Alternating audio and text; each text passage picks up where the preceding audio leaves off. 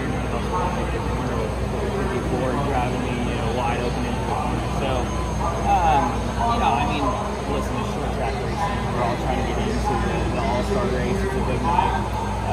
So people are going to leave with hurt feelings, and temper's going to flare, and that's part of it. It sucks that the guy that moved you and moved a lot of cars made it in.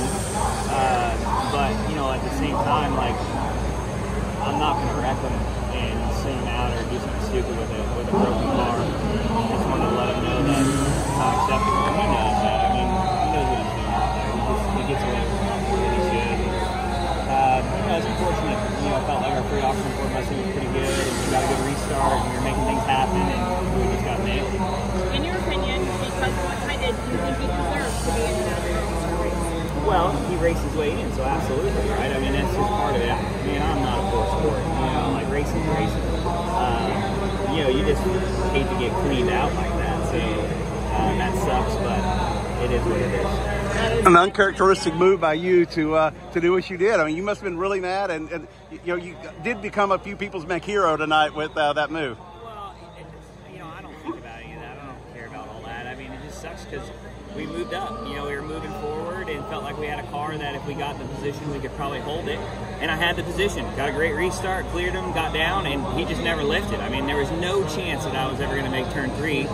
And in the process, I wiped out Justin Haley with the 54, driving me through the rear bumper. So it's short track racing. I know we were going to beat and bang, but that was like no chance of me making the corner. That wasn't knocking somebody a little bit up the track. I was full lock and still going straight with him pushing. So yeah, it sucks. It is what it is. I just hate it for the freight auction folks. We had a fast car and felt like we could at least have a shot at running in that top 3 there and see what we could do.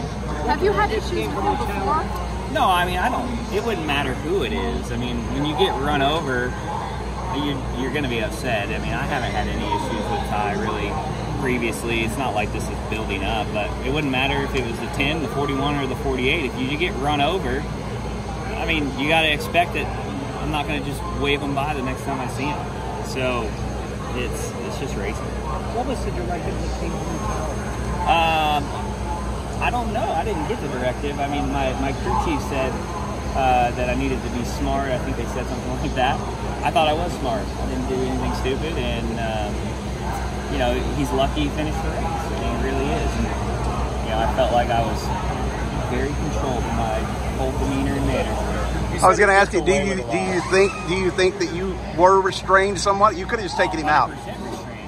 And if the 48 was on him tight, I wouldn't have done anything. I wasn't going to ruin anybody else's race, and I just wasn't going to wave him by. I was going to make him go around on the outside, and he still wanted to try to go through the bottom, which he was setting himself up. I should have ran him into the barrels to call it good. I think you said he gets away with a lot. What do you mean by that? Well, I think that just in general, he's an aggressive guy. I like him. Like, man, when I talk about people on the racetrack, I'm not talking about who they are and their character. I'm just talking about how they race. He races aggressive, and this is an aggressive race. He overstepped it.